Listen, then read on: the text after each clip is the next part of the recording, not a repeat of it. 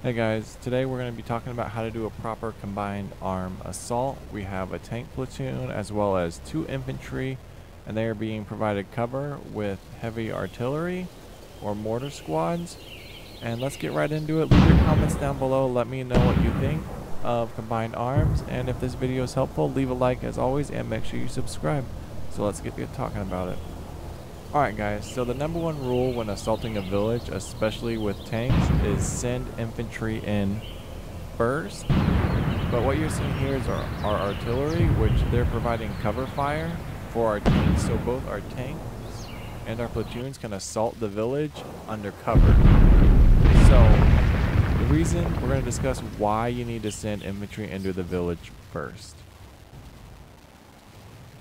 So during this next phase of the assault, we have our infantry following our tanks. This is to provide our infantry with cover as they cross this wide open field.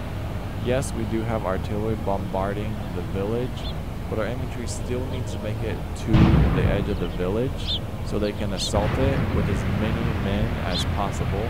So if they come under fire, they will have tanks to provide them with cover. So one thing you're going to notice is every time the artillery fires or the cannons fire, our infantry are going to go prone. This is to protect themselves from any sort of shrapnel and to take cover from any incoming fire, because they don't know exactly where the mortars are coming from. They could be coming out of the town at them. They aren't really sure who's in the town.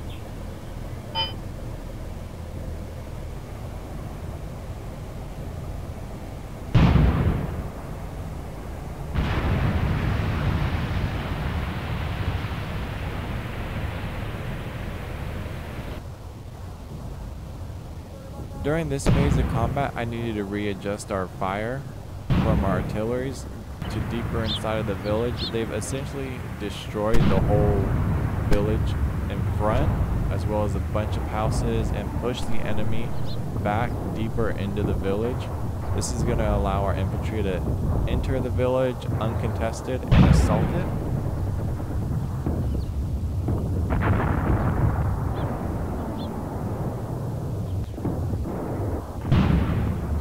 So this is why I love combined arms attacks, because you're about to see my recon unit start laying smoke down and my infantry push into the village being concealed. It was one of the best moments. So simple, but just look, there it is. Like, that recon unit has begun laying smoke for our infantry so they can enter the village safely and attack any enemies that are still, that may still be in cover in that position.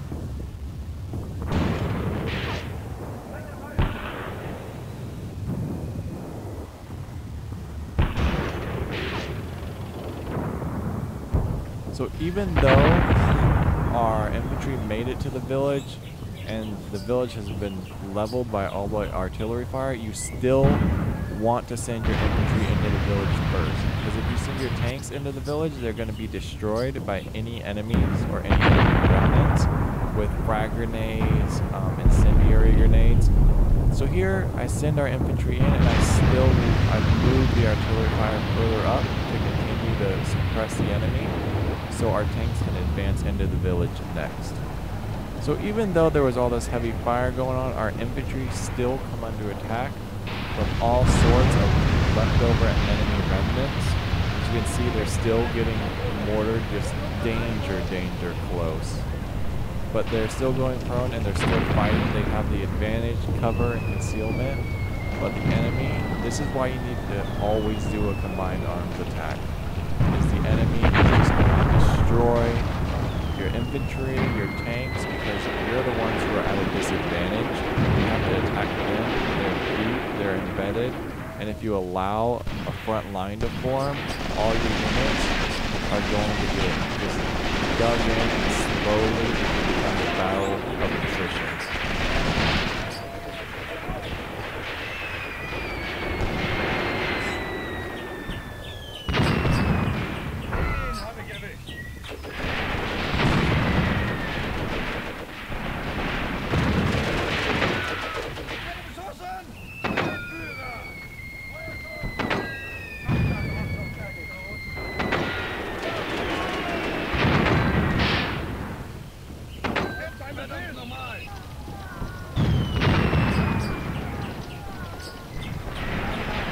So even after all of that heavy artillery fire, tank fire, our 2 platoons are still up against an impressive enemy force. So they just begin going prone, trying to eliminate who they can, what they can, and slowly they begin making ground, covering each other, popping smoke. It was just one of the most intense battles I think I've seen in a long time, especially in Graviteam.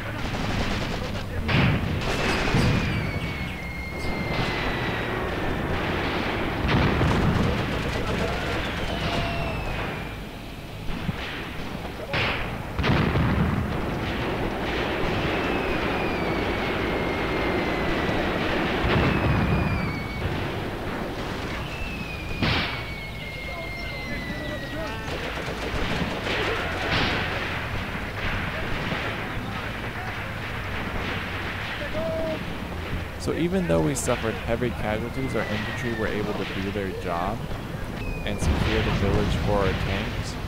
And we lost almost 0 tanks. I think one of our tanks took heavy damage. So what would have made this assault better is if we would have brought a flanking infantry unit, either from the left or the right, or the west side of the village, to push the infantry into the enemy infantry into the border zone. Because what we have here is just we allowed a front line to form, and when that happens, it just becomes a battle of attrition. Our tanks start taking damage, our infantry start dying. So one of the last things I want to say is when it comes to a combined arms assault is you want to avoid the formation of a front line. And I know I've said this several times. It's when you attack a village, your infantry always need to go in first, under cover, either concealment or mortar fire. Because the second you send your tanks in first, they're all going to get destroyed. And then your infantry are going to go in next, and they're going to get eliminated. And it's just not going to turn out at all for you. So when conducting combined arms attack, just remember, suppressive fire from artillery, infantry in next, try to come in from 2 different flanks, and then send your artillery or recon or your tanks and recon units in next. Anyway, like and subscribe if you watched this far. Hey, check out the shorts, by the way.